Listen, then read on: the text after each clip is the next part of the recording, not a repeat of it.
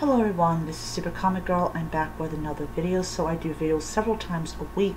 If you like this video, hit the like button. If you're subscribed, hit the subscribe button. Hit the notification bell down below so you don't miss a future video. So this is review for Ms. Marvel issue number 8, and this is my last review of Ms. Marvel for the month of October. So overall, I really thought this issue was really nice and really well written. The ink and penciling was excellent. So for people who do not know, this is Kamala's first encounter with the teleporting dog known as Lockjaw. And he is cute and adorable, and people are terrified of him because he's huge. But he is an inhuman dog. Some people say that he used to be a person before he became a dog. Some say that he was genetically created. I don't know, but he's so cute. And he helps her get to a location where she finds out that these kids are being taken. They are being integrated into the inventor's inventions, which is creepy in itself. And of course, her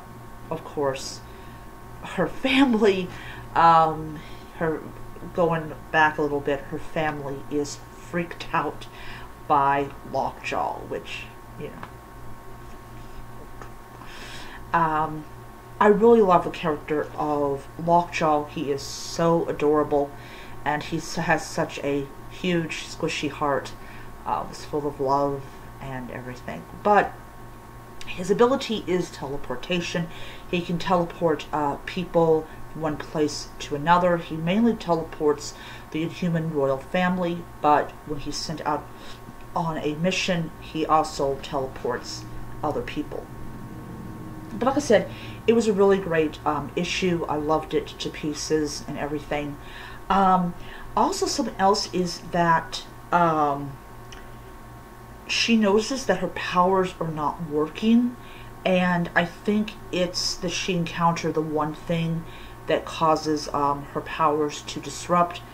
And I think it was a sonic blast. I think it was a sonic blast. I'm not exactly sure. I know Variant Comics a couple months ago, they did a thing about Ms. Marvel, so I won't be doing one. Yeah, so he mentioned about that some kind of like sonic something disrupted her powers. So yeah. So I give it 5 stars. It was a really great issue.